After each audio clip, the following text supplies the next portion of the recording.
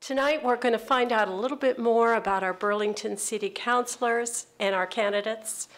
And these candidates are vying to represent voters like you in Wards 4 and 7. The livability of our communities has long been a focus of our work at AARP Vermont.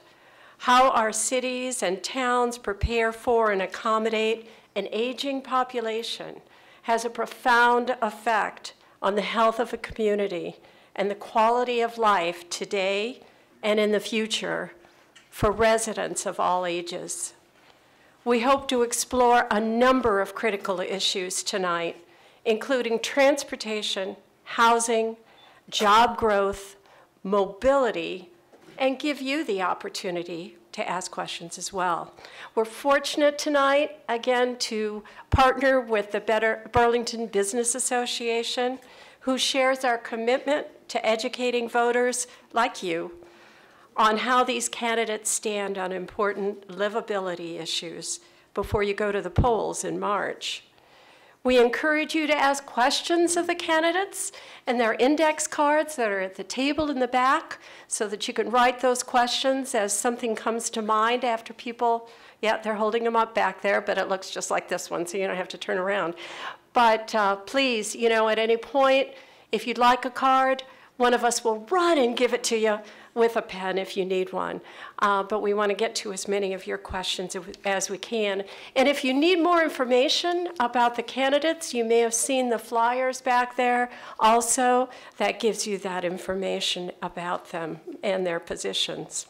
Our moderator tonight is Fran Stoddard, standing over there.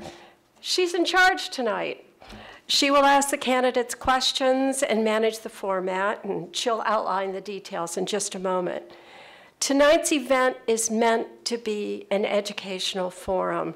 We ask audience members to please respect the spirit of this event, as well as our candidates and audience members, and refrain from any rallying, heckling, or loud cheering. We want to use our time efficiently and promise to get to as many questions as possible. And you're invited to join us. We have other desserts other than those yummy donuts that we will uncover after the forum tonight. Before we go any further, I'd like to give a shout out to our many volunteers. We couldn't do events like this without them. So can we have a round of applause for the volunteers that are helping us tonight? Thank you very much. For those of you who don't know us well, advocating for older Vermonters and livability communities is just one part of what AARP does in Vermont. In addition to our local advocacy and education work, we are engaging with lawmakers at the State House at a host of issues important to older Vermonters. In addition, we work at the federal level on issues like prescription drug prices, Social Security, and older worker protections, to name just a few. We are assisted in our efforts by teams of volunteers. And you may have seen us out in the community. Our tax aid volunteers are very busy right now at community centers, helping folks with their taxes. Some of the fraud lectures and get-togethers we've had talking about those kinds of things.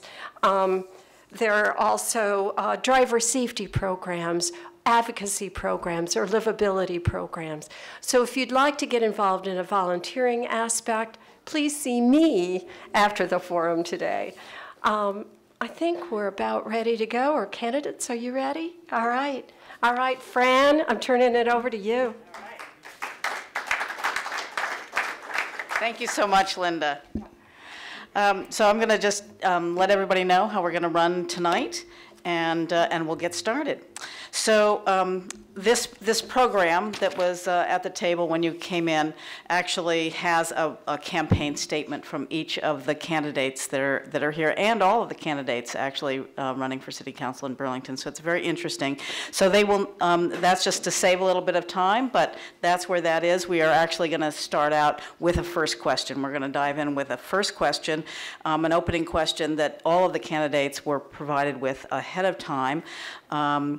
and then we will move on to questions that have been developed by the Burlington Business Association and AARP that are of major concern to them, and then we will turn to your questions and what questions you have for the candidates up here. Each question will receive 60-second response from the candidate, and we are very fortunate to have AARP volunteer Bob Hennenberger, who has done the timing many times before, who will be giving our candidates, like, you're halfway through and your time is up. So he's got a very important place right there. So we move through a number of different categories. We will rotate the order in which candidates respond to the questions. The candidates drew a number out of a hat just a few minutes ago, and that gave us this order. So Erica will begin. And by the way, I'm sorry, candidates, I have one question to ask them. Ask that ahead of time. So I will use their first names. So Erica pulled one, so we will start the first question with her. And so we have Erica Reddick here, of course, from Ward 4. We have Ali Zhang from Ward 7, who is here, and then Sarah Carpenter, also running for Ward 4. And she picked the third one. So, but then the second question, we will start with Ali. And then we'll move through the questions that way, so everybody gets a chance to answer any of the questions first. Each candidate is given a rebuttal card, 3 of them. So if they hear something that another candidate has said that they really want to respond to, they can use their rebuttal slip, but they only get 3. It's like timeouts or something, but they get 3, and they get 30 seconds for their rebuttal. And they can use that until they've used up all 3 of them, if they do. So I think, and at the very end, each candidate will have a closing statement that they will get. And then at the very end, we will hear from Kelly, and who is the Executive Director of Burlington Business Association. So I think that we are ready to move on. And again, of course, we hope that you stay, because all the candidates are ready to talk to you personally after this. So we'll move through this for about an hour, and then hopefully you'll stay and talk to the candidates afterwards. So the opening question. Like the rest of the state, Burlington's population is aging. According to the U.S. Census Bureau, over the next decade and beyond, the percentage of people 65 and older will grow more than any other age demographic. Right behind this older adults group are people in their 20s. So the question is, how can our city grow, develop, and redevelop in a way that addresses the needs and desires of these 2 demographics? Name 2 changes you would support to address their needs. And we will start with Erica. Thank you, Fran. Oh, are these on? I'm supposed to talk even closer. Push the button. Oh, how's that? Oh, you're going to make me use my brain. So just hold it down. This is working? Okay. Funny enough, those 2 demographics actually have to cooperate hand in hand. So as we know, as the population ages and we have things that need to be paid for, we need a robust tax base to pay for the services that we need. We also need people who will provide services to the population as it's aging. So we need nurses, we need doctors, we need home health care folks. And so the most important thing that we can do in Burlington is allow for better housing development. And not just affordable housing, but all housing, to lower the cost of living so that young people will want to stay here and pay taxes. We need people who are willing to pay taxes. We need businesses who are willing to pay taxes. And currently, the burden is just too high. And it's spread between too few people to make it attainable for any longer, really. Oh, my time is up. Thank you. Okay. Thank you. And Ali. Yes, thank you for having us. I think the most important aspect of all of it is to make sure that seniors are not lonely in their homes. And whatever we can do for younger people to provide that support, we can bridge the gap. I think I supported the ADUs, you know. I support also Home Share, the work that they do, which is incredible. And I also think it is important for seniors, we do anything that we can so they can retire and stay in their home, retire in place. I think those are important aspects that the city, the state can do to make sure that the gap between older Vermonters and younger Vermonters are eradicated. Thank you. Thank you. And Sarah? Thank you. You know, we talk about two demographics, but really I think what's good for one is good for the other. And it's the topics that are important to AARP and BBA: housing, transportation, and livability. We need a better transportation system, I'll say in particular out in this end of town. If the city's going to grow and add people, we need more housing. Burlington is growing, but I think we're constrained by the vacancy rate in this town, which is really low.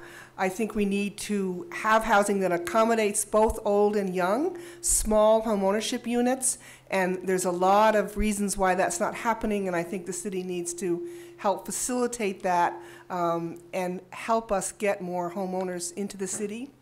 And along with that, really promote design. I've for years been an advocate of universal design, which means you can live there in any stage of your life, whether you got a broken leg or a toddler or you're just frail. Okay, thank you. Okay, we'll move on to the next question. It's about housing, and we will start this with Ally. The city is currently proposing removing the minimum parking requirement for new development in the downtown and transit corridors. What are your views on how this change will help promote affordable housing, the affordable housing stock? Yes, I think, you know, the correlation between minimum parking requirements and housing can be a little bit overstated in my own standpoint. But I think also we should not consider the downtown of Burlington as any other neighborhood in the city. The downtown of Burlington should be vibrant, and we should make sure that cars can park, as well as making sure that the roads are being shared by many ways of transportation, such as walking, biking, and all of that. But in terms of housing and parking, I do not really exactly see the correlation in there. But if there is opportunities to learn more about it and try to eradicate it, we will be welcome to do so. Thank you. And Sarah? The cost of development of new the cost of adding housing in new development is very constraining, and one of the costs is structured parking. You can spend up to $25,000 a unit for a parking space. So I think accommodating new ways of stacking parking, of sharing vehicles is something we need to look at. And hand in hand has to be a more robust transportation system. If we're going to reduce availability of parking, we've got to have something as an alternative. But it really is a function of cost of new structures and space. And we can learn from some of our neighbors and some of the other countries who accommodate it probably better than we do. Okay, thank you. And Erica, again, removing the minimum parking requirement and how that might promote affordable housing. I think it's fine as long as it's being done responsibly. So when we're talking about removing all of the parking on the South Winooski corridor and things like that, that is irresponsible. Downtown Burlington particularly is the economic hub of this city, and people already do not want to come because there's no parking, or not enough parking. It's not easy. It's a pain in the butt. So I will say removing some restrictions to allow for ADUs and other things like that, I'm absolutely for. My husband and I lived in Hollywood for a couple of years because he's a filmmaker, and if tandem parking did not exist, there would be no parking in LA at all. And so we benefited from that. So and we had no problem with that. You know, when it was my car was parked behind my roommate's, you just moved it and you left your keys in the bowl and it was fine. So as long as the parking restrictions are being removed responsibly, I'm for it. If it's to make way for bike lanes, I am not for it. And just ADUs, accessible dwelling units, I'm sure that you all know what that is, but occasionally people use that a lot, and some people aren't familiar with that term. We're going to follow up that question, especially for folks out here in the New North End. Would you support further expanding this, removing the minimum parking requirement to residential and lower density areas like up here? Sarah? I'm not as familiar with the proposed ordinance, but I think you need to look at what can fit on a particular space, and we really need to look at it almost parcel by parcel. I think tandem parking or stacked parking can work. I grew up in a home with three brothers, and when we all had cars, there were 6 cars in the house. So we have smaller households, and I think you can accommodate it, and we just need to be really particular that we don't encroach on our neighbors as we're looking at the opportunities. And we also need to look at particular streets. Some streets have parking opportunities, some don't. So it's really important to look at it not with a whole zone, but parcel by parcel. Thank you. Erica? I absolutely agree with that. Additionally, I don't know if you guys know how hard it is to add parking to your house or to your place. Even if you want to expand your parking, your driveway like 6 inches, it is a ridiculous process with the city. So this is one of the areas where we can loosen up some of the restrictions on zoning without going crazy. The other thing to consider is the parking ban. So if we're going to remove restrictions for parking in our residential areas, where are those people going to park when there's a parking ban? Is the Miller Center going to be able to open up? Are we going to be able to make space for that? If we're also then not going to let people expand their driveways and so all of the laws have to be in consideration of the others to make sure that we're not making things so restrictive and so onerous that nobody can manage to live here. Okay. Ali? Yes, I think it is important to make the distinction whenever we talk about affordable housing. I think even that term is problematic to me personally, because we should think about this issue differently. All we've been talking about, affordable housing, but we need to make sure we're talking about everyone living in Burlington should have access to be in an affordable, under a roof, whatever it takes. Because when we talk about affordable housing, we're not talking about people who don't have homes. We're not talking about homelessness. I think it's all related. In terms of minimum parking requirements, we did make some great steps, and I think the city is on the right path to get there. But in terms of here in the New North End, I don't think there will be a problem for the residents here, because it's kind of different when you compare it to the rest of the city. Thank you. We are going to move on to land use and development, and we'll start with Erica this time. Are there policy changes that you feel are necessary to address the downtown mall project to ensure completion? Not my questions. No, they're good questions. Very good. Well thought out. Let me count the ways. No, in all seriousness, I find that whole thing very confusing, because my understanding is that the mayor and the city council put measures in place to make sure that if Brookfield or the partners did something like this, that we would have recourse. That if we let them dig a hole in the ground and something went wrong, then we could take it back. And I'm very confused at the lack of accountability in this area. I understand that things happen. I understand that building in Burlington is a pain in the butt. And so there are things that got in the way. There are policies and procedures that make it even harder to be able to build anything. And so I have 2 things. One is we just need to get out of the way, so that we can build more housing and have businesses be able to thrive here. And let's hold people accountable when we can. Okay. And Ali? You re-ask the question, please. Yes. Are there policy changes that you feel are necessary to address the downtown mall project to ensure completion? So what policy changes might you recommend to ensure the completion of that project? Yeah, it is unfortunate that the land doesn't belong to the city. And I think at this point, it is a little bit late to the game to bring any type of policy changes. And I don't even see what type of policies we're talking about for a developer to be able to finish his project. But I think what is important for the city to focus on is a development agreement that we have with that developer. How do we strengthen it in making sure that it is completed?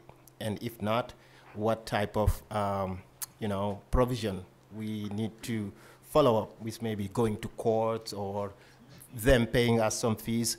But we also should focus in making sure to play this very smart, because if the developer is upset, the ground will be there, and then it will be just an extended problem forever.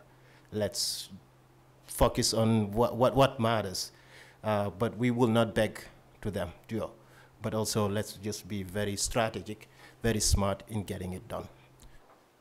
Okay, and Sarah? And I would agree with some of that. Again, it's important to remember that that hole in the ground is, we don't own it, but I think the city needs to, at this point in time, facilitate the new proposal, which I think is significantly better than the previous proposal. It's re-beginning its permit process, so we need to be supportive in that. As Ali points out, part of that will be a revised development agreement, and that's where the city, I think, needs to hold the owner's feet to the fire and make sure that it is accountable to the city, provides us what we need, particularly because the city will, in fact, be paying for the street amenities around that, and we need to be held harmless as they go. And there is, I think, urgency at this point to get this new proposal through the process, a development agreement signed and delivered to us. Okay, and Erica is going to use her rebuttal for this question. We've lost millions of dollars in tax revenue with this hole in the ground. I mean, I think it's something like potentially like $2.5–5 million or something like this. The fact that just to build, as an example, a 30-unit apartment building, builders have to pay $100,000 in Act 250 permits and fees before they've drawn an architectural drawing or put a shovel in the ground. We need to get out of the way and make it not so expensive to build here. Okay, thank you. We are moving on to governance and taxes. On this year's, and we'll begin with Ali on this one. On this year's town meeting day ballot, voters will see 2 questions asking for their approval to increase taxes. These are a proposed increase of the Housing Trust Fund assessment to a full penny, as well as a 3-cent increase in the public safety tax rate. What are your views on these tax increases, which are likely to result in higher housing costs? How would you address the concerns of our older and younger citizens who already say they cannot afford living costs in Burlington? Thank you. So I think it is important for the city also to get our priorities straight.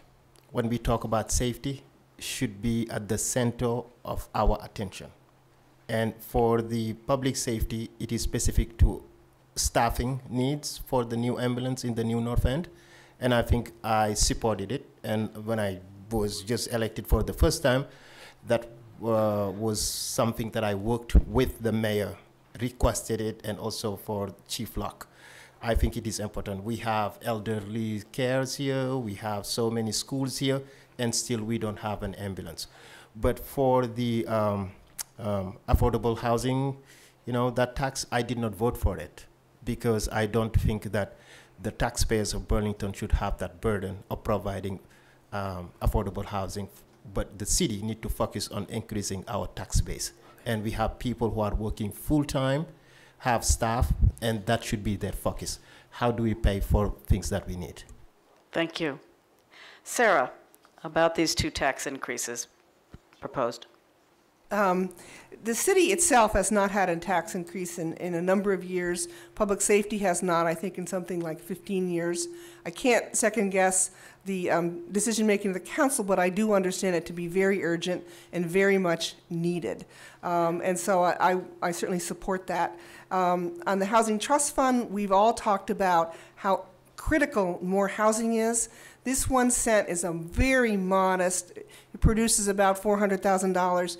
We expect developers to spend millions and millions of dollars, the federal government to spend millions of dollars, and putting a little seed capital, a little skin in the game is how we're going to get more housing into this city.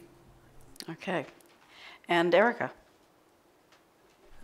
I am against both tax increases because enough is enough.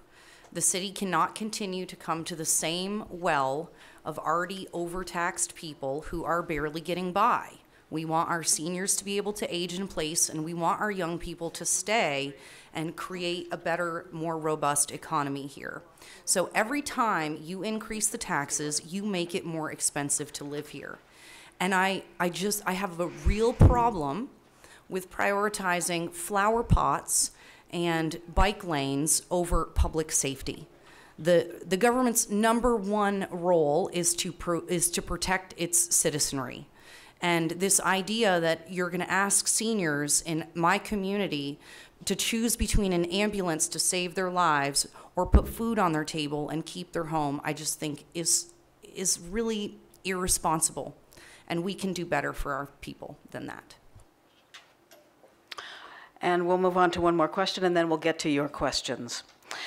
This is on transportation, and we will begin with Sarah for this one.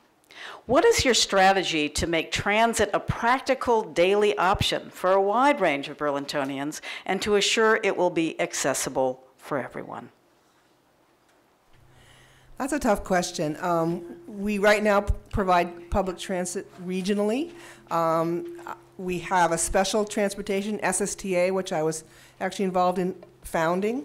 We have other private transportations. I think we need a real collaborative measure with our neighbors to figure out a more, I'm going to say, user-friendly transportation system. I don't have any magic answer for that. It may be smaller buses, it may be more ride sharing. I think there's a lot of work we could do in ride sharing. We have 2 large employers in the city, the university and the hospital, not just their customers, but their staff needs transportation. We've just got to have a real strategic sit down and get all the options on the table. Thank you. Erica? I would love to see more buses, more availability and things like that, but as with everything, we have to pay for it, and we have to pay for it responsibly. And the fact of the matter is, we do not have enough demand in this area to fund the necessary buses. So I'm not exactly sure how we fix all of that, but I would say if we want it to be subsidized by the city and we want to provide that to make sure everyone has it, we need to increase the tax base. We need to incentivize businesses to come back and stay, pay taxes, and then we can afford to pay for it. Additionally, let's be creative. At one point, there was a bus, I believe it was going to Heinsberg. We were spending something like $55,000 or $80,000 a year to provide this bus service to go out to one area of town once a week to pick up seniors, and to an enormous expense, and it's not super convenient to get to doctor's offices. I'd rather put that $100,000 in a trust for Lyft to get them to their doctors when they need it. And Ali? I would definitely prioritize the car sharing system that we have. And I think in Burlington we have an organization here who is leading, which is Car Share Vermont. And I think how do we work with them more in having more cars accessible. But I think transportation also, we need to think about it differently. How do we bring amenities like closer to people?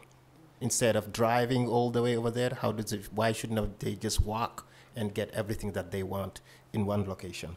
I think that's one. And also, it will be important to keep on working with the state and the federal government in making sure that free transportation is accessible not only for Burlington but also for Chittenden. And there is a proposal or questions at the city level brought by the progressive who are asking the question, how do we make that happen? I think we're on the right path, but there is still more ways for us to get there. But thinking differently is always key. And on to economic development. What is your plan to help retain and grow new business in Burlington? Erica, we'll start with you. So what's your plan? Lower taxes. Do I sound like a broken record yet? Lower taxes, lower regulations, lower barriers to entry. Right now, whether it's personal property taxes, income taxes, property taxes, all of the tax, and then you have the fees and the regulations and the licensures and all of the things on top of it. So if I'm a business, if I'm an entrepreneur, why would I start a business in Burlington where more than 60% of my income is taken in some form of taxes? Why would I do that here when I can move to another place where there may not even be a state income tax? There's no business personal property tax, which I know is being phased out, but there's all of these additional fees and taxes that make it even harder for young people or people starting out to start small businesses, which is the backbone of every economy. Ali. This is a great question, and I think I'll be very happy to answer it. Because what I believe is important is we need to have a vibrant and dynamic downtown. So we started a process with a downtown improvement district. It was rushed and then it died. I think it is also important for the city to be brought to standards in which bigger companies such as Apple would want to come here and invest here. I think it requires a lot of standards, national standards that the city need to have. And I think education, training, for the young people who are here, because we don't have workforce in order to attract people who can invest in communities. Yes, but business development, small business development programs need to be at the center of the work of CEDO, Community Economic Development Office. But unfortunately, that department is just becoming a development department, which I think it should change. But this would be a question for the mayor. Thank you. And Sarah. There are a couple options, or a couple issues. I think taxes are an issue, but I think we've really got to wrap our hands around the fact that education is the driver. It's over 70% of our tax bill, and so we've got to have more collaboration on that. But as Ali points out, the flip side of that is we have to have a well-educated workforce. I think Burlington has a great system. How can we really make it attractive for businesses because we have a well-educated workforce? So that's going to go hand in hand. I think particularly in this north end of town, we're a little bit of a blank slate. I look at what's been done in the south end on Pine Street. Can we do more of that out here in the North Avenue? Can we have a more robust way to attract businesses to this end of town and make it more convenient for our residents, as well as a vibrant downtown? Okay, and Ali is using one of his rebuttal cards. So yes, I think this one is important. It's about what is happening in the South End to happen here in the new North End. I think it will be a big mistake, because what is happening in the in the South End are the problems we have with sewage, with water boiling systems, because the zoning has changed there, and we have so many breweries who now are living there and just making our underground system a little bit harder. I think the new North End, we need to keep it a little bit vibrant, but at the same time, yeah, keep it a neighborhood for everyone. Okay, and for another 30 seconds, I've been hearing, let's not raise taxes, different programs. Where's the money coming from? So so that's my little follow-up for all of you. Where do you see money coming into Burlington to grow some of these ideas or to not have to raise taxes? So this is a 30-second follow-up from me. Erica, sure, yeah. We have to make it an environment where businesses want to be here. If businesses are here and they can thrive, they hire people. If they hire people, those people stay here. We have an educated workforce. We have a bajillion college students. There's no reason we shouldn't be able to keep them here. We just need jobs for them, and we need housing that is affordable so that they believe they can stay here and build a family and have a future. Ali? Where the money is coming from, I think we also need to tap into the federal government. Our representatives, how do we make sure that the trainings necessary for the work of the 21st century is funded by them? And then it will be easy to attract all the businesses. But I think also there are opportunities for the city or just like-minded people to invest in. The hemp business is here. Sorry, but the marijuana business, we said it would bring 22 millions of taxes for the state. But how do we think differently in accessing some of it? Okay, thank you. Sarah? I think one of our issues is we rely so heavily on the property tax, and we've got to sort of sort that out better. That may mean more cost sharing among communities. We've got to wrap our heads around, our arms around the cost of education in this state, which is really the biggest driver of property taxes. And I think some of the things we're talking about are better suited in shared systems that really would be funded through state and federal funds, which are income-based. Okay, thank you. On to the questions from the room here. We'll start with Ali. Last night, the Burlington City Council, and you were there, voted not to invest in Burlington Telecom. What is your opinion on this and why? Thank you. I think it's important also for you to visit my website. So there I have all my stands, and the website is alidieng.com, ALIDIENG.com, right? But I think for this specific business, I voted no, just to make sure that we don't invest anything that might requires us losing it. There were so many risks in this business. So many things that many people are not talking about. If you go to my website, you find more details. And also John Shannon, who's in the South End, requested for all of those risks to be shared by the community. And I think you go to the board doc, you will see it. Burlington, we need stability. We need also to move forward and leave this business behind. We can invest our money into things that are less risky, and the return of investment will be greater, and there won't be any problem. Thank you. Sarah? This was a difficult question because I don't understand the risks. I don't understand the relationship that was between the city and the new owner of the Champlain television. So I'm not sure how I would have voted. I think I'm sorry that the city will not remain on the board and have some local control. I think if the investment itself was solid, I would have been supportive of it, but I didn't have enough, or I don't have enough information to really understand the risk. And there didn't seem to be enough time to process what would the alternative investments look like. What other options could the city have pursued with this if they pull out their assets from the current system? Thank you. Erica?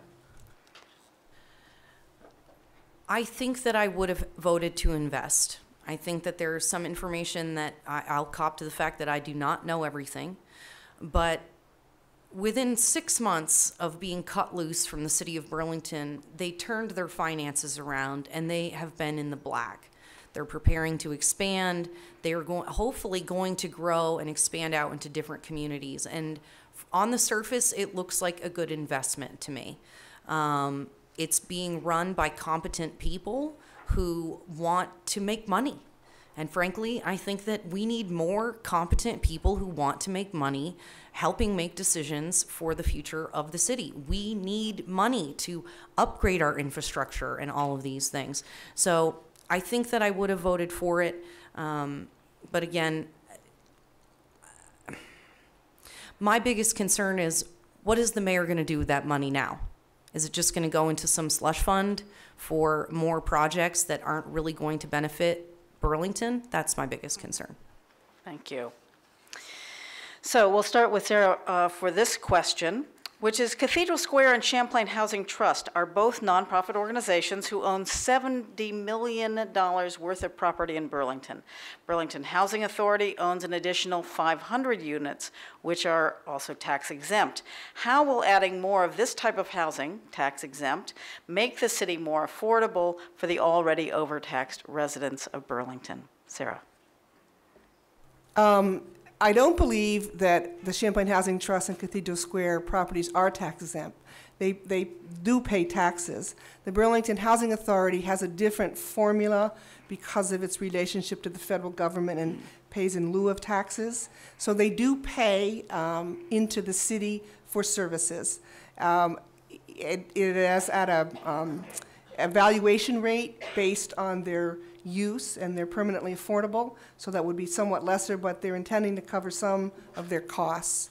I think if you look at other affordable housing, again, many of them pay in. So I think it's a mistake. Even though they're nonprofits, the city does not have a blanket exemption for not-for-profits. Thank you. Erica. It is already so that 50% of the grand list of Burlington is not taxable. The grand list is a list of all properties and buildings and everything that's taxable in the city. 50%, 46% is already non-taxable. So if we spend our tax dollars, $400,000 or whatever it is, to build more housing that is not taxable, that is a net cost to the city, not a net gain. We need to build housing that is taxed. We need not just affordable housing, we need just housing to deal with the supply and demand issue. That will bring overall costs down. Those buildings will be generating property taxes, and they will pay our bills. The last thing that we need is more nonprofit, untaxed buildings in the city. All right. And Ali. Yep, I think it all depends on the type of agreement that we have with those entities, you know, and it's not only Cathedral Square, it's not only Burlington Housing Authority, but it's also UVM, it's also Champlain College. Maybe if I understand you paying in lieu of taxes, it's just a little bit, but at the same time, you should take care of at least the streets and the sidewalks, you know, pay for it, or reimburse the city once we do it. You know, I think we need to look at this in a broader perspective that would allow those who live here, property tax owners, homeowners, to be able to afford it to live here.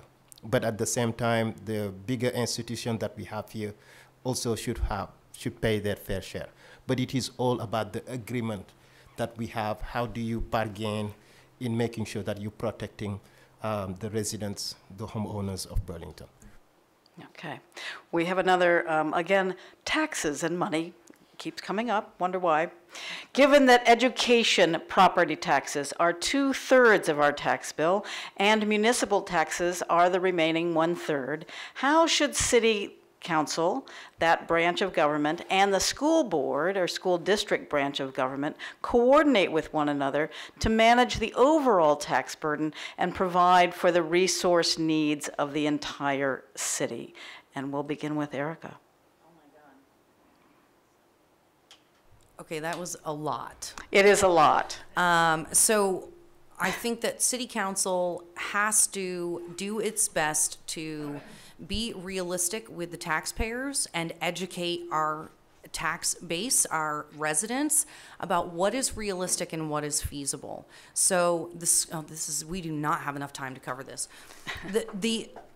Our school taxes, our property taxes don't even cover education. So sales tax and all of these other areas are being pulled from to add to pay for the schools. I need more time.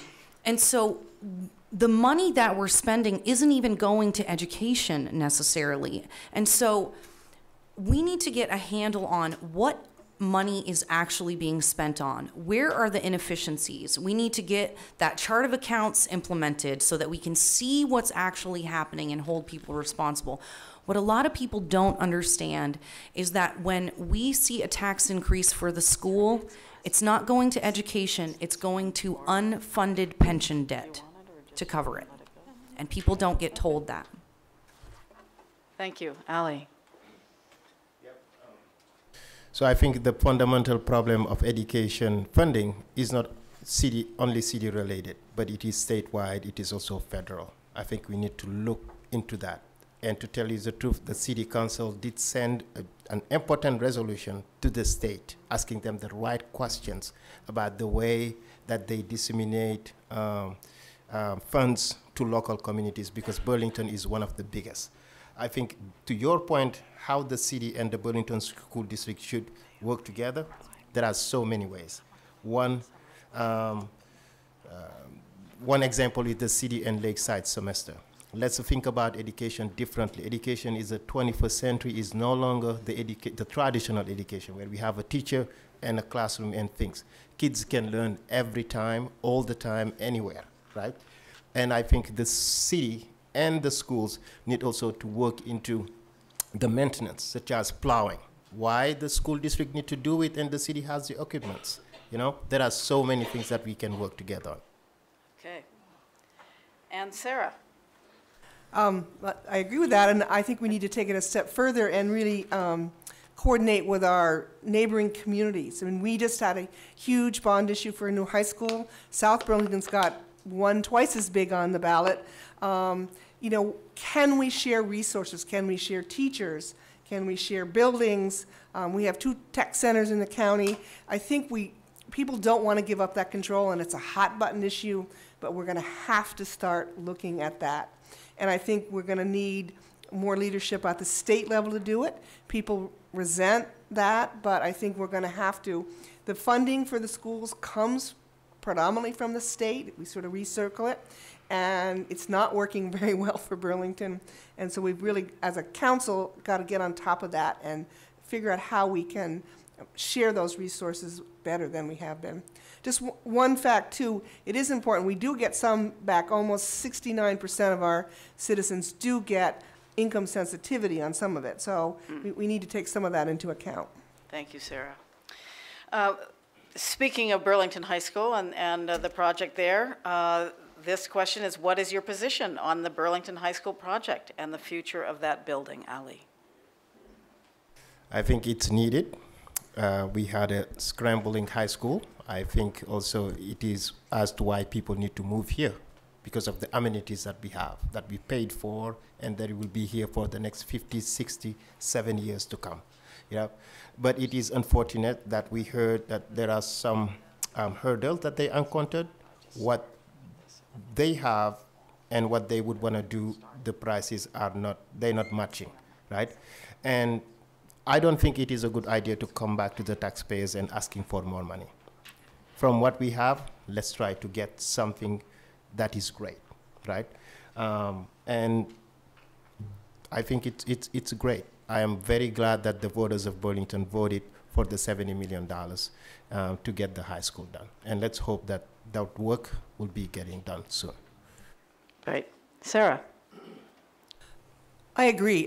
As a graduate of Burlington High School and one of the first persons to go there, now looking at it 50 years later, it needs renovation, and we just had to do that. But I get back to, and I don't know all the details of the plans, I think we had to go ahead, but going forward in the future, we still need to look at how we can share resources.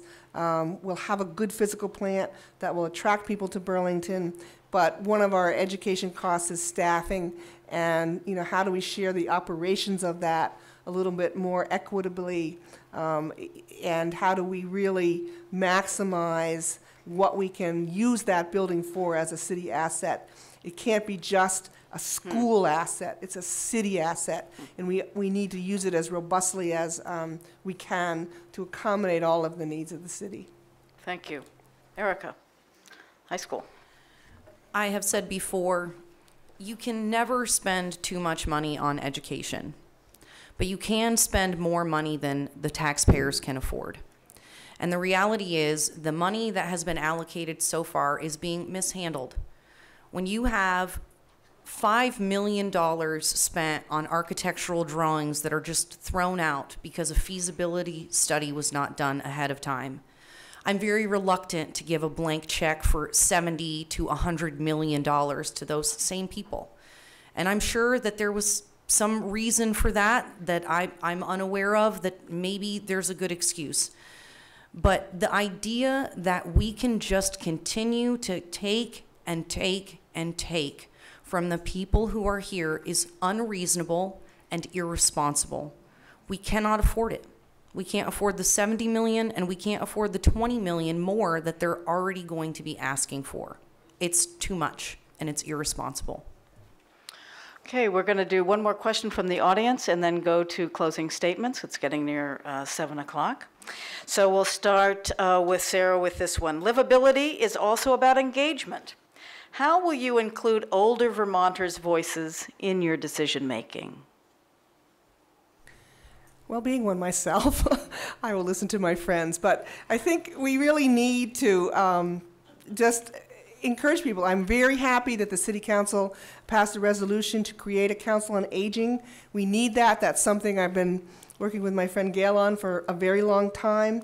We need to do every bit it can in this neighborhood. I think some of our NPA work and our community dinners engage people. We've just got to do the outreach to get those voices out there. Sometimes people sort of give up.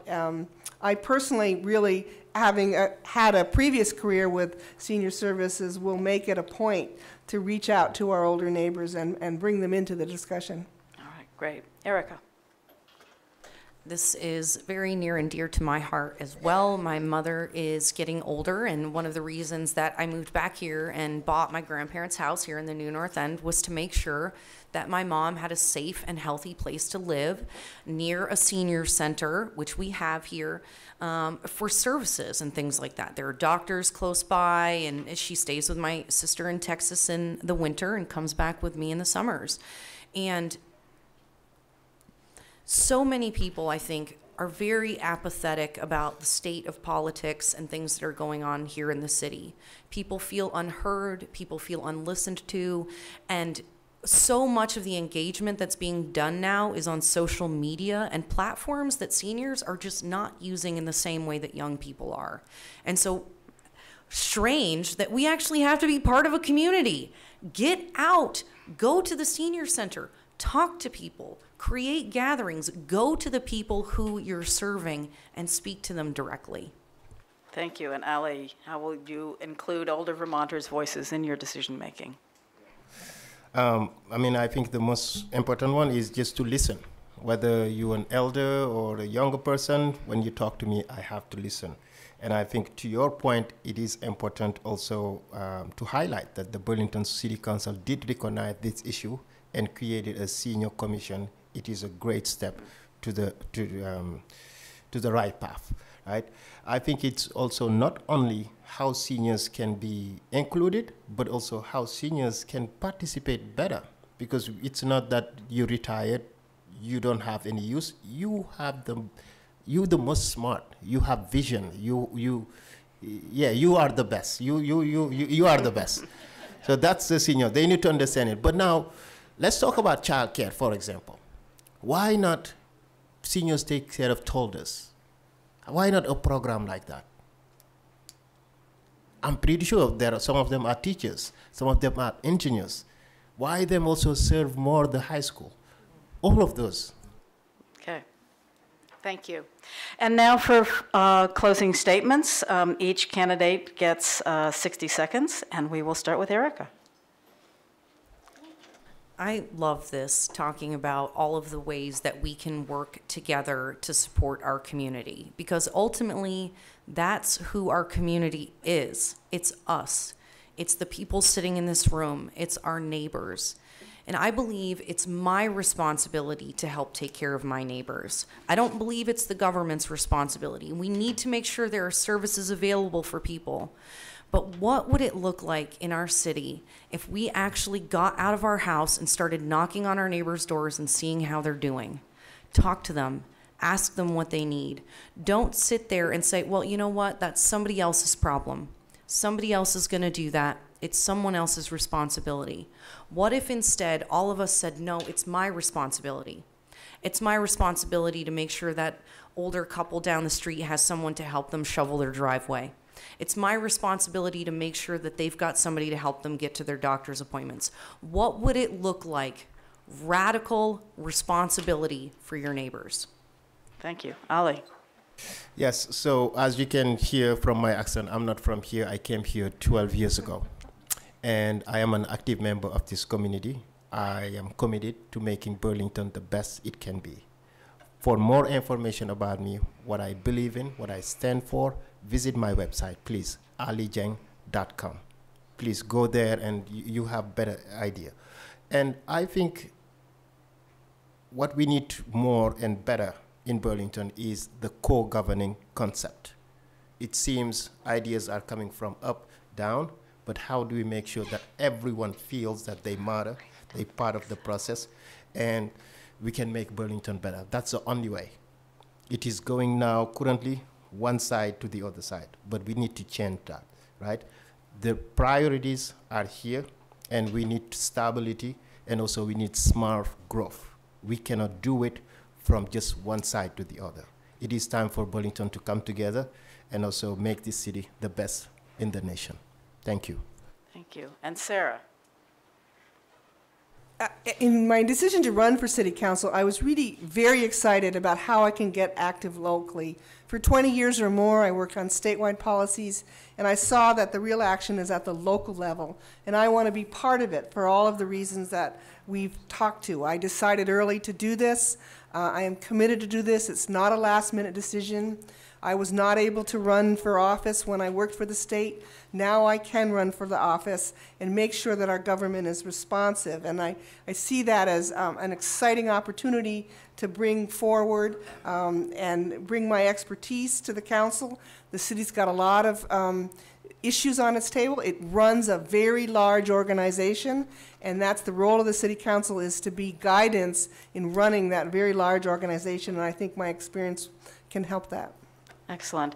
And Erica wanted a rebuttal, which is very unusual, but I'm going to give you each 30 more seconds if you want them, if you want it. It wasn't really a rebuttal. Oh. I just liked what Ollie said. I forgot also, I have a website too. It's ericareddick.com. You can go check out more on my policy initiatives, and there's a donation link as well, and a link to my calendar and public appearances.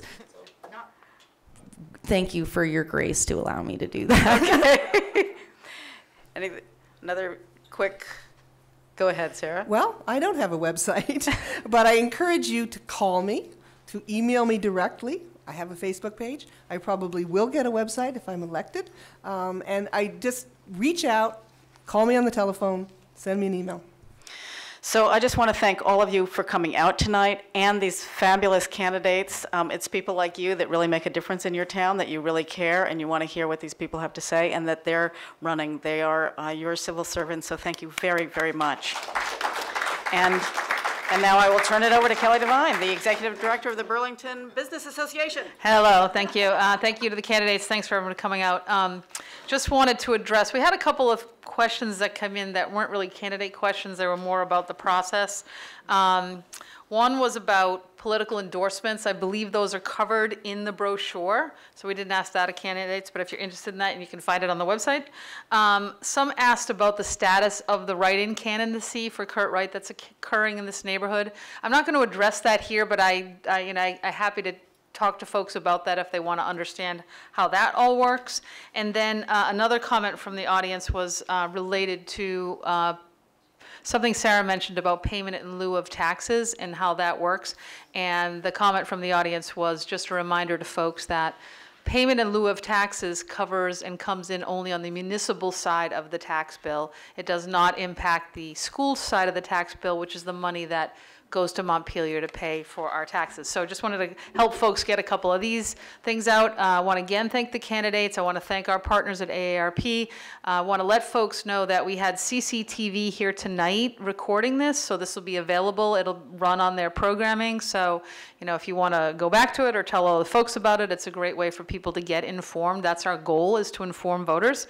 And also to remind folks that our election for City Council, as well as the primaries and voting on the ballot questions that we brought forth tonight, is March 4th.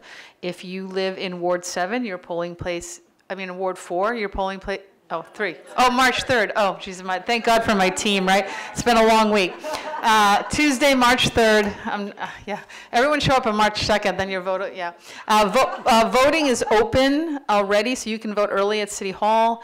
We have same-day registration. The election is on March 3rd. If you live in Ward 7, your polling place is here. If you live in Ward 4, your polling place is the St. Mark's Youth Center. So just encouraging folks to please come out and vote again on March 3rd. So thank you. Our candidates are going to stay. We have some dessert in the back, though. We had an angelic gift of donuts before the thing started, so maybe no one's in the mood for much more dessert. We brought dessert. There's some coffee, both decaf and regular, and hopefully our candidates will stay and you can ask them some questions. Thank you so much.